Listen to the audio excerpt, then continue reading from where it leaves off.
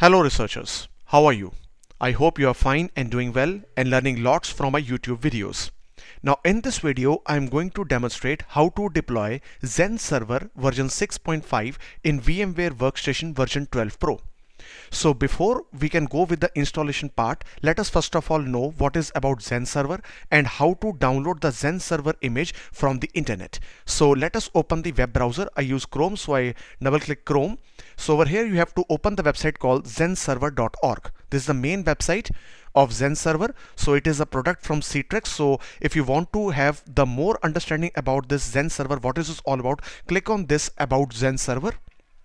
And now you can find all the features like in terms of core platform, management capabilities, scalable virtual infrastructure, and all these features are being listed in this web page. So you can have much knowledge, and you can even click on this technical FAQ that is called frequently asked questions in order to grab much information about this Xen Server. So in order to download, you have to click on this link that download.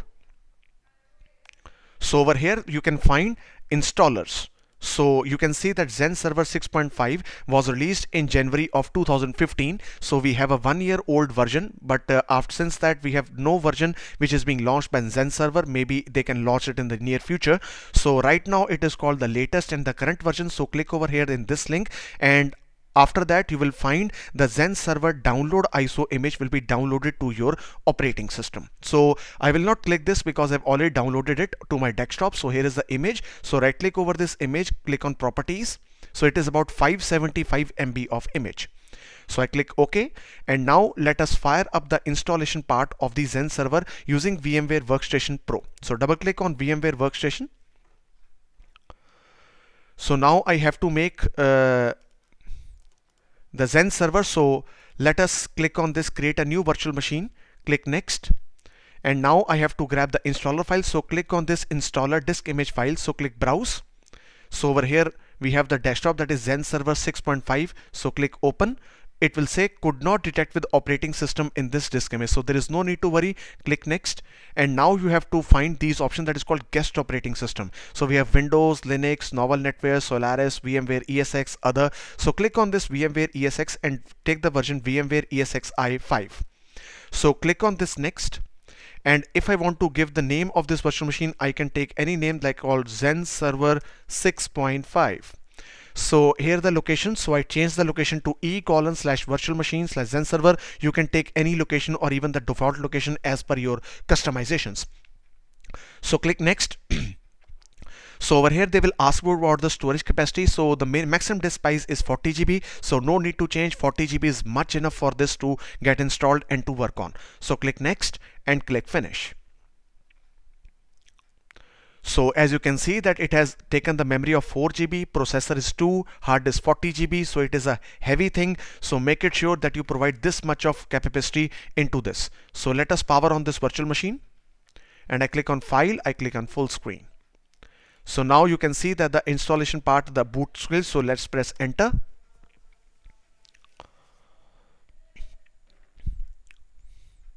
So the text-based booting up has been started.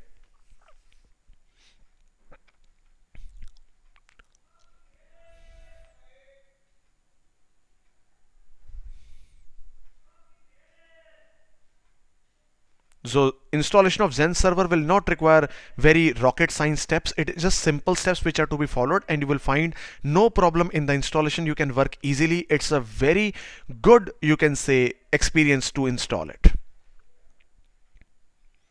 So it is detecting the hardware, you can see on the screen. So now we are welcome with the welcome to Xen Server version 6.5 copyright by Citrix system. So it is saying select key map, that is called keyboard. So no need to change. I need the QWERTY US, which is I'm having my laptop with QWERTY US, so it is okay. So I click tab and I press enter on OK. So it is saying welcome to Xen Server setup, and if you have to back up the data, so there is no need. So I click OK and press enter. So this is about end user agreement. So if you want to read it, you can read, but it is not much. So I press tab, accept EULA, and I press enter. So this is very important step. Which disk would you like to use for virtual machine storage? Now you have to see that the 40 GB storage is already been checked out, but I also need to have the thin provisioning in order to optimize it for Xen desktop. So I just press tab, I press space in order to check this, make it sure that it is checked, otherwise you will not find proper provisioning of this Xen server. So press tab and press enter on OK. So it is saying which installation media. So as you know that the ISO image is on my hard disk drive, so I don't need to have any HTTP or NFS, that is called network file server. So I press tab and I click OK. So now this is called supplement packs. So if you have a supplement packs with you, so you can use that supplement packs. Otherwise you can skip it with pressing no and press enter. So it is called the verifying the installation media. So I don't need to verify, so I skip verification and I press OK. So here we have to specify the password. So I harden a password and I confirm the password of mine. So I press OK. So here you find that either you can put a static configuration or either DHCP. So I just need a minimal installation, so DHCP will be fine for me. So press tab and OK. So it is called host name and DNS configuration, so it will manually specified. You can even change this Xen server -ck/nz, whatever it is. So you can just press tab and press OK. So it is showing the geographical area. So I'm living in India, so I go over on Asia and press OK. And after that I have to search my city. So it is called Calcutta. So you can find another places also. So click OK. So using the NTP will be the local time, so it is OK with me. So this is called manual detail of NTP servers. So I press OK. And now I have confirmed that it has collected all the information regarding the Xen server. So I have to press tab and install the Xen server. So the installation has started. So till it installs, let us freeze the video for some time. So now you can see that the installation of Xen server has completed. So let us press tab and press enter for OK for reboot of the system.